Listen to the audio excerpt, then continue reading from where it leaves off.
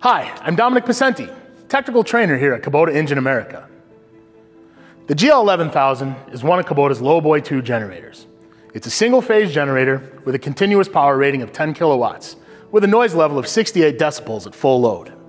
It's powered by one of Kubota's D722 3-cylinder diesel engines from our Super Mini series. Its compact size makes it easy to move, with 1-point lifting eye at the top and 2 fork pockets at the base.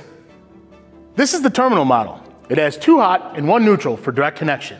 Kubota also offers a receptacle model which has a variety of plugs that fit your customer's needs. The integrated fuel tank holds 7 gallons of fuel for just over 7 hours of continuous runtime at 100% load. The GL11000 has easy one-sided maintenance.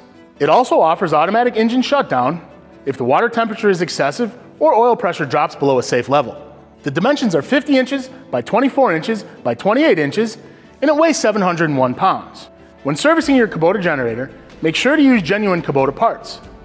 Kubota offers a maintenance kit that comes with Kubota oil filter, fuel filter, and air filter to make this work convenient.